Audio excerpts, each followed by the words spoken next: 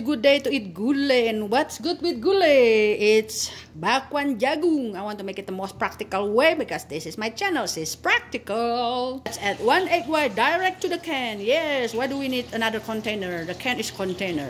1/4 teaspoon of baking powder. 1/2 teaspoon of chicken bouillon. Mix thoroughly. If you have pure sesame oil, it will make it delicious and nutty. Full tablespoon of flour and 1 full tablespoon of tapioca starch.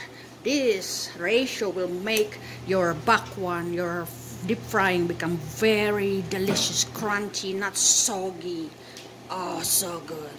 Drop about a teaspoonful into frying oil because Justin likes small size of bakwan. Okay, folks, as I told you earlier, I'm going to serve the bakwan with gulay ayam. Gulay udang. This is the lontong or rice cake. A generous amount of gulay. There's an eggplant, green beans, carrot, potato, and shrimp. Some kerupuk or cracker on the side. Ooh, krecek. Yes. And here it is, that beautiful bakwan corn or bakwan jagung. Let's add pickle as a bonus. And yes, serve them with ginger tea and honey. So good. There you go, folks.